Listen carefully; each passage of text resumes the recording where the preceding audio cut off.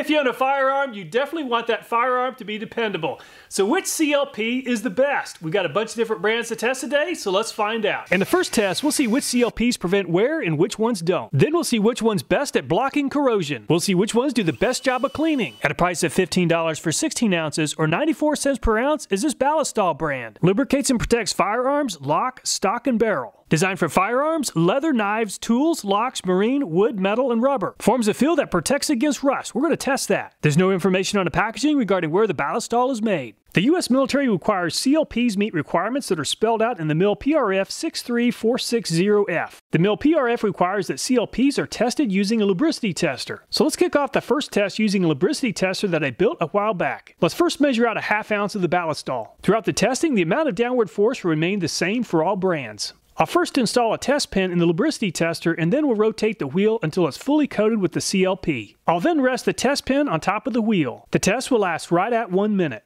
Unfortunately, there's quite a bit of noise coming from the friction between the wheel and the test pin, and the tester is using nearly 500 watts. So there's a lot of friction taking place and the Ballistol just doesn't seem to be offering very good film strength, but there's only one way to find out.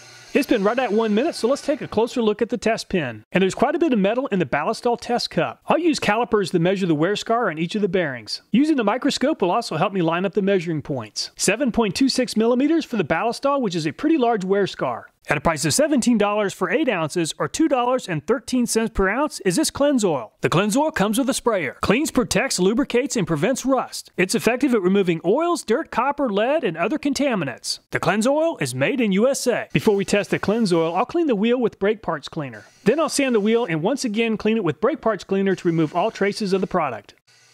I really like the viscosity of the Cleanse Oil. It just seems to have the right viscosity to allow for easy application. A very low viscosity product is going to run quickly and drip all over the place, and when it's too thick, it's going to be very difficult to apply. And the Cleanse Oil is off to a much better start than the Ballistol with a lot less noise since there's a lot less friction taking place. And the tester never even made it to 400 watts or nearly 100 watts less than the Ballistol. Very impressive. I noticed that the metal test pin seems a lot cooler to the touch. So less friction and heat, and the Cleanse Oil wear scar is extremely small. The Cleanse Oil container looks pretty free of metal. The Cleanse Oil is on the left and the Ballistol is on the right.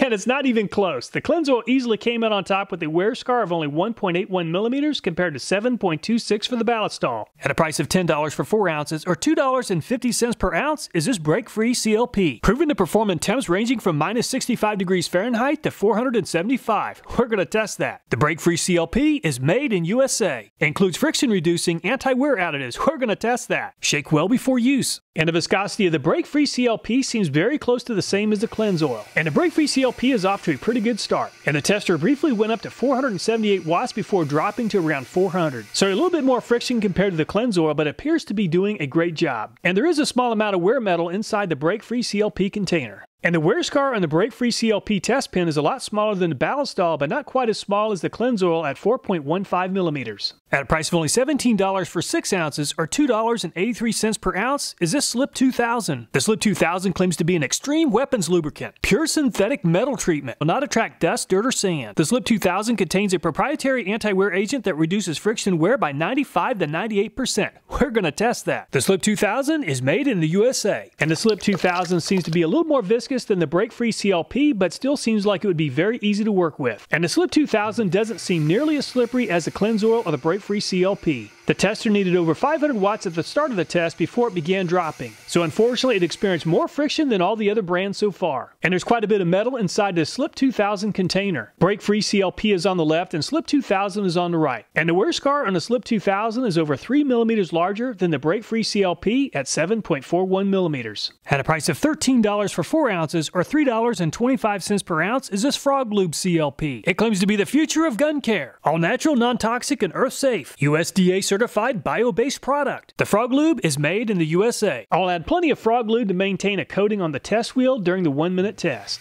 And the tester briefly went up to 487 watts before it began dropping off. So unfortunately, there's quite a bit of friction taking place, but not quite as much as the Slip 2000. And the Frog Lube test pin is on the left and the Slip 2000 is on the right. And the Frog Lube performed quite a bit better with a wear scar of 5.67 millimeters, but not as well as some of the other brands. At a price of $8 for 2 ounces or $4 per ounce is this Hops 9 Boar Snake CLP. All-in-one cleaner, lubrication, and protectant. Designed to break down and remove carbon, lead, and powder fouling. Contains corrosion inhibitors to prevent rust from forming. The hops is made in USA. And the Hop CLP seems to be a little more viscous than the break-free CLP. And the sound of the metal-on-metal grinding is pretty obvious with the hops. And the tester is at over 500 watts with quite a bit of friction between the metal wheel and the test pin. And there's quite a bit of metal inside the hops container. Hops is on the left and the frog lube is on the right. And the wear scar on the hops is just over 2 millimeters larger at 7.72 millimeters compared to the frog lube. At a price of $15 for 3.4 ounces or $4.41 per ounce is this Extreme Force CLP. Advanced weapon technology lubricant with special anti-friction additives to improve function. Bonding agents maintain surface adhesion for easy cleaning and reliability. It's full auto rated. 100% synthetic formula. Prevents rust and corrosion in the harshest environments. There's no information on the packaging regarding where this product is made. And the Extreme Force is a little more viscous than most of the other brands. There's definitely less of a grinding sound with the Extreme Force compared to the hops. And the tester needed just over 480 watts before it began dropping. So not quite as much friction as the hops, but more friction than some of the other brands. Extreme Force is on the left and the hops is on the right. And the Extreme Force performed quite a bit better with a wear scar of 5.02 millimeters compared to 7.72 for the hops.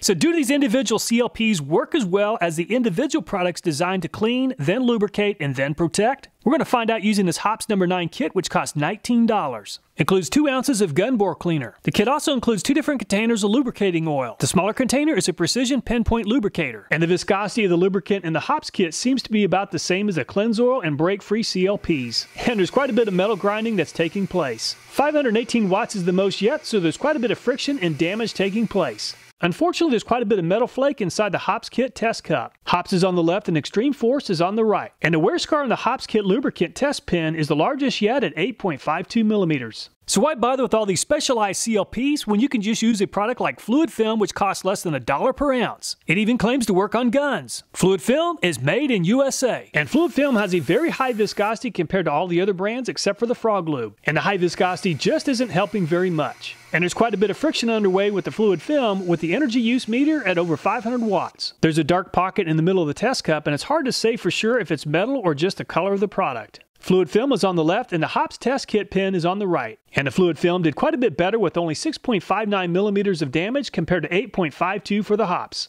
Moving parts on a weapon really rely heavily on a very good lubricant. So if you're looking for a product that provides the best protection of those moving parts against wear, the Cleanse Oil came in on top with a very impressive 1.81 millimeter wear scar. The Break-Free CLP also performed very well at 4.15 millimeters, Extreme Force 5.02, Frog Lube 5.67, and Fluid Film 6.59 millimeters. The MIL PRF also requires that CLPs have a pour point of -74°F to make sure that moving parts will actually move freely in extremely cold temperatures. So let's place the test cups in a freezer that's set to -40° and we'll check back on this in 12 hours. To get ready for the next 3 tests, let's apply products to the test coupons in a long strip of metal. After applying all the products, I'll wipe off all the excess liquids and allow 2 hours for the products to soak into the metal. While we're waiting on the CLPs to soak into the metal, let's kick off our next test. With 100,000 miles and about 15 years of diesel exhaust exposure, this next test is really going to put each brand to the test. After applying each product, I'll allow 2 minutes for the product to dissolve the carbon buildup. I'll then use a drill with a microfiber towel for right at 5 seconds to see if each product is able to remove the carbon buildup. I'll replace the microfiber towel between testing each of the brands. And the Ballistol made easy work of removing the carbon buildup, cutting almost all the way down to the metal. There's still a very thin layer of carbon in some of the test area.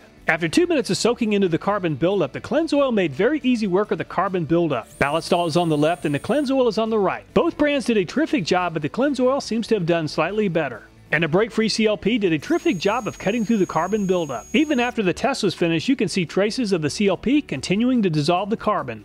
Just like the Break-Free CLP, the Slip 2000 did a great job cutting through the carbon. Even though the Frog Lube is much more viscous than the other products, it still did a great job of cutting through the carbon buildup. Of all the brands, the Hop seems to have done the best so far. It did an amazing job of cutting through the carbon and down to the metal. Extreme Force performed very well at loosening up and removing the carbon, but not quite as well as the Hops. Just like the Hop CLP, the Hops Cleaner performed very well at removing the carbon from the metal. The Fluid Film container describes their product as a penetrant and they did a terrific job of breaking down the carbon. And the Fluid Film seems to perform just as good as the other brands. Actually, all the products did a really good job, and assessing performance is highly subjective. The hops in the fluid film seem to have come out on top with an A+ rating. Most of the other brands performed nearly as well with an A rating. All the products did an acceptable job in this category. All of the products have had 2 hours to absorb into the metal. Moving parts of a firearm can experience a tremendous amount of heat, and you definitely don't want that lubrication to dissipate. To test the ability of the CLPs to withstand heat, I'll place one set of coupons inside of an oven that's set at right at 400 degrees for right at 1 hour. So half the coupons are in the oven, so let's kick off our next test to see which products attract the least amount of dust. I'll first attach the test panel to the back of the truck, and then I'll drive several miles down a gravel road to see how much accumulation takes place. Not surprisingly, all the products attracted more dust than bare metal. Assessing dust collection is subjective, but the cleanse oil, which is on the right, performs slightly better than the Ballistol. While it's very close, the break-free CLP performs slightly better than the cleanse oil. The break-free CLP, which is on the left, also performs slightly better than the Slip 2000. The Frog Lube seems to have performed about the same as the cleanse oil, but not quite as well as the break-free CLP. The hops in the Extreme Force collected a little bit more dust than most of the other brands. They performed about the same as the Ballistol. And the fluid film performed slightly better than the lubricant that comes in the hops kit. If you're looking for a product that doesn't collect a lot of dust, the break-free CLP came out on top with an A- rating. Cleanse oil, Slip 2000, Frog Lube, Hops 9 kit, and fluid film also performed very well with a B+ rating. It's been right at 1 hour, so let's remove the metal from the oven and allow it to cool down before we test for corrosion resistance. I didn't think the paper labels would survive the test, but fortunately, the paint on the back of all the panels held up just fine. The panels without the ruined labels have not been exposed to heat. To test corrosion, I'll apply a mist of hydrogen peroxide, vinegar, and salt just one time, and we'll check back on this in a few hours. It's been right at 12 hours since all the products were placed in a freezer that's set to -40 degrees. And the Ballistol does not like the cold temperature, and it's frozen. Just like the Ballistol, the cleanse oil is also frozen solid. And a break-free CLP, which claims to meet the requirement laid out in the mill PRF, passed this test easily. Definitely a great lubricant for cold temperatures. And the Slip 2000 doesn't flow nearly as well as the break-free CLP, but it definitely passed the test and would likely have performed fine even in colder temperatures. The Frog Lube was a paste before going into the freezer, and now it's very hard. And the Hops CLP shrugged off the cold temperature and flowed just as well as the break-free CLP. Unfortunately, the Extreme Force is extremely solid right now.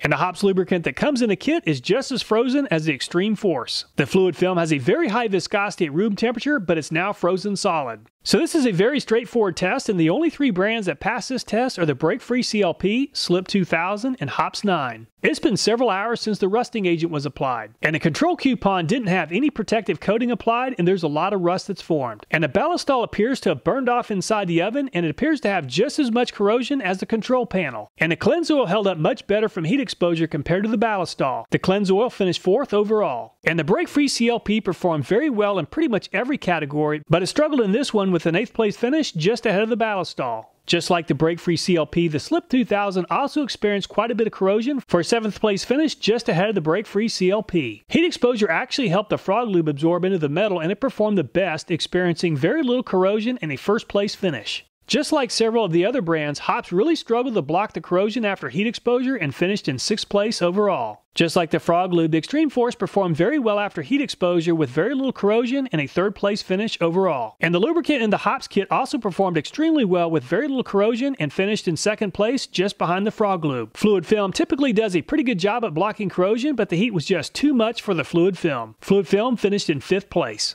For the panels not exposed to heat, the Ballistol performed better than the control, but not nearly as well as most of the other brands with an 8th place finish. The cleanse oil has quite a bit less corrosion than the Ballistol, but didn't perform as well as some of the other brands with a 4th place finish. Unfortunately, even without exposure to heat, the break-free CLP experienced more corrosion than most of the other brands with a 9th place finish. And the Slip 2000 has quite a bit of corrosion, but it did perform better than the break-free CLP with a 7th place finish. And the Frog Lube experienced very little corrosion compared to most of the other brands with a 2nd place finish overall. And the Hops experienced a little bit more corrosion than average with a 5th place finish. The Extreme Force also experienced more corrosion than average and finished in 6th place just behind the Hops. And the lubricating oil in the Hops kit did a little bit better job than average blocking the corrosion with a 3rd place finish overall. Not surprisingly, the fluid film did a terrific job at blocking corrosion and came out on top. If you're looking for a CLP that can handle the heat and block corrosion, the Frog Lube came out on top. The Hops Kit lubrication finished in second, Extreme Force third, and the Cleanse Oil fourth. Without exposure to heat, the fluid film came out on top, but the Frog Lube finished in a close second. Hops Kit finished in third, and the Cleanse Oil fourth. The CLPs are organized from least expensive to most expensive. While none of the brands perform great at everything, some of the less expensive brands outperform some of the more expensive ones. So which brand is the best?